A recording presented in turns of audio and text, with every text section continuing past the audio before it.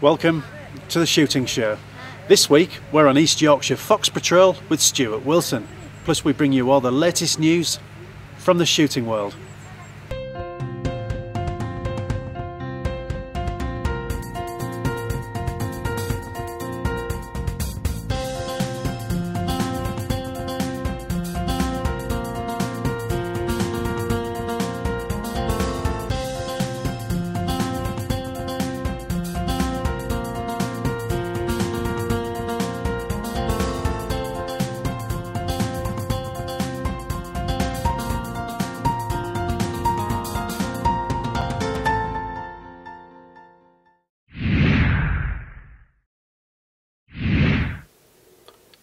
We're out lamping foxes tonight, or trying to. We're going to have a flash round, see what's around.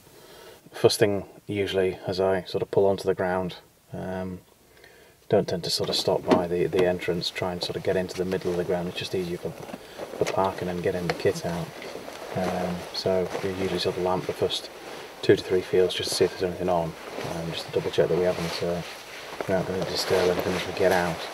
If we do see anything close, you can obviously get parked into a slightly different location. I'll go a bit further in and get your gear on unheard if it's at all possible.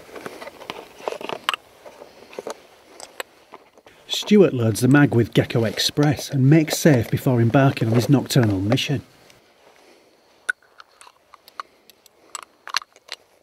Favouring lamping on foot for this particular ground, Stuart is hopeful of catching up with a specific fox or two who have been causing some problems in the area.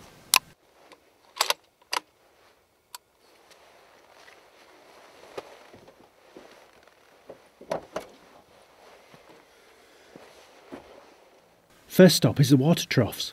They are regularly used by the resident fox population to drink from, but also as a source of cover.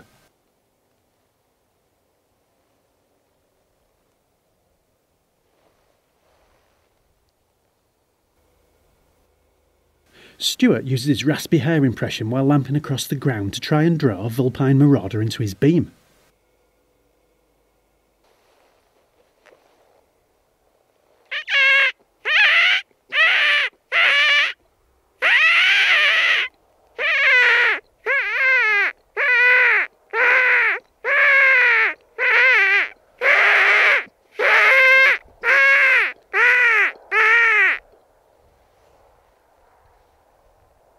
No fox, but rabbits are about, which is a good sign.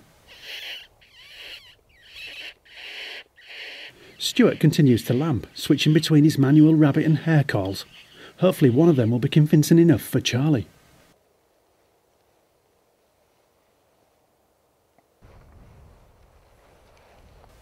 We're out of luck at this location, but Stuart's not finished. He moves on, methodically lamping to his next stand.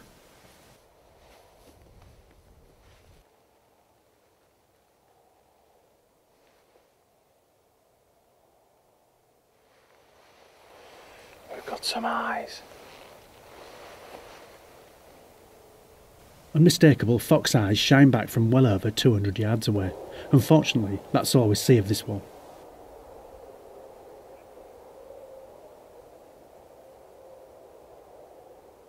Never mind, the night is yet young, and up next is one of Stuart's favourite hotspots.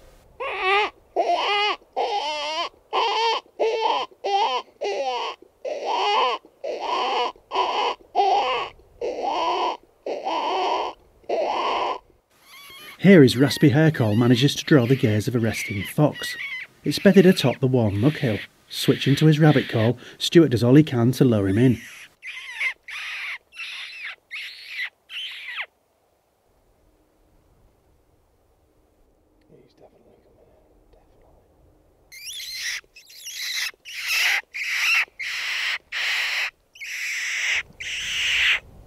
We successfully get the fox to the edge of shootable range. All it needs is one more attempt to pull the fox closer. But then our quarry slinks off. We've just nicely got out onto this second section after we've had a quick move. We've been at one area and spotted one set of eyes, and then no joy. Come to sort of second main area a little bit further through the farm, and come to sort of like a hot spot, as it were. There's a muck hill that runs up alongside one of the hedges, and as we put the lamp across, you can see an odd rabbit kicking about in the far corner, which is always a good sign. I like to see rabbits out. And then gave it a little bit of a call, and pop, a couple of eyes facing us. I did my very best to try and sort of pull him in, trying to mix up my version of a hare call and a rabbit call. And he was sort of coming at one point, and obviously trying to get it on film and shoot the beastie at the same time can be a touch tricky. I think if I'd been single-handed without camera, I'd have dabbed him as he came off the muck hill. But he's peeped through the hedge, and he's made sort of into a nice little corner. So we'll just sort of either have another go for him a little bit later on, or we'll just get him another night. Moving to the next stand, Stuart is leaving nothing to chance if any more foxes dare to show.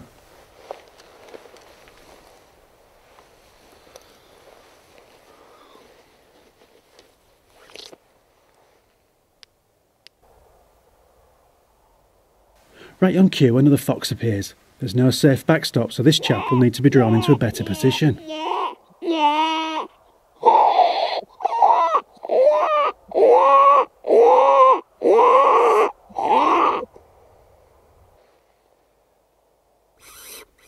The lamp is raised above the fox to help him relax. Hopefully he'll come in better.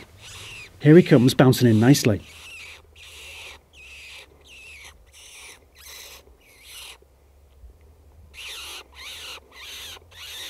Stuart loses the lamp low and in front of the fox's path to try and stop him for the shot.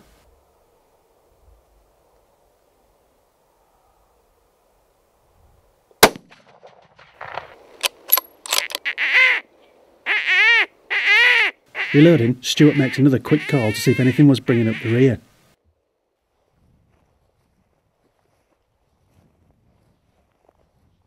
There's nothing, but we have one fox down on the spot.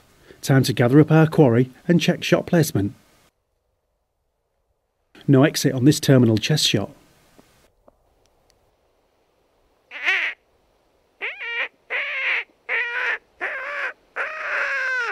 The night's not over just yet. There's time for a few more calls before Stuart's bedtime. So it's back to the same stand with just a slight shift of position. Stuart spots movement. We have another fox showing. Sure enough, out of the same hedge, the fox comes belting into the call. It's clearly identified as another youngster, and the shot is on.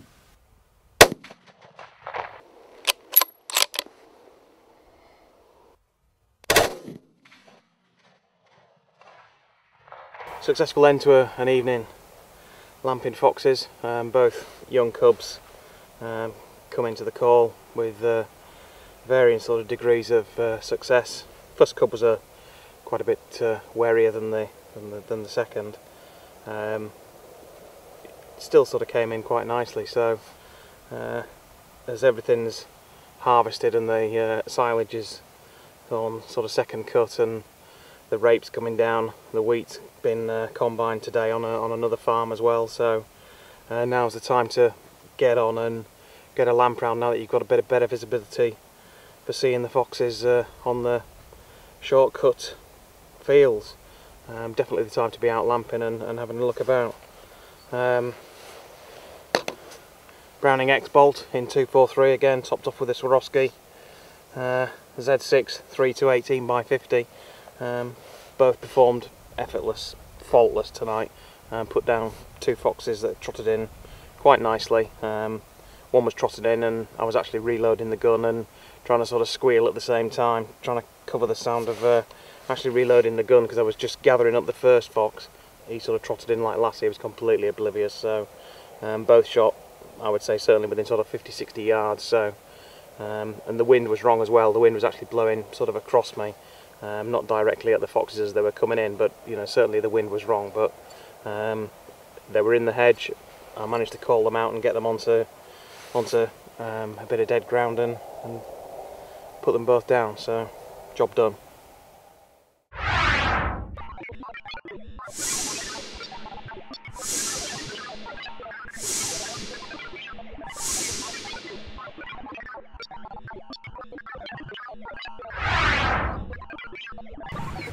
Stuart there, finally doing the farmer a favour.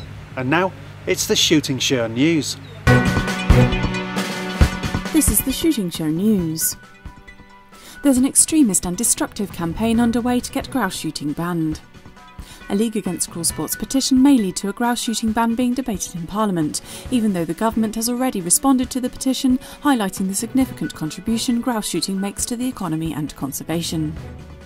Basque's Tim Russell said the campaign was run by celebrity bullies and online trolls who were peddling half-truths, gross exaggerations and myths. White-fronted geese will stay on the quarry list after a successful campaign by Basque. After a long consultation, the Welsh Environment Secretary said geese were best protected by organisations with local knowledge, not by blanket bans. A voluntary moratorium on shooting whitefronts will continue. For all your wildfowling needs, don't miss iShoot magazine. The Labour leadership candidates have weighed in on the shooting sports, and Jeremy Corbyn stopped short of giving them his full backing. Asked by the Countryside Alliance whether he supported lawful shooting, the current Labour leader said he supported the effective regulation and control of firearms with clear, accessible and enforceable laws as needed. His challenger Owen Smith said he does support shooting, but wants to ensure that our strong and effective firearms licensing system remains in place and is upheld. When asked about the intimidation of lawful shooters, both of them said they supported the right to protest. And finally, iShoot magazine has launched an auction to benefit the Gamekeepers Welfare Trust. Several sporting lots have been revealed, including roe stalking, pigeon shooting and estate management equipment. The GWT provides a range of services for gamekeepers, including financial aid, education grants and a helpline. Check out all the details on the iShoot website or in the September edition of the magazine. That was the Shooting Show News.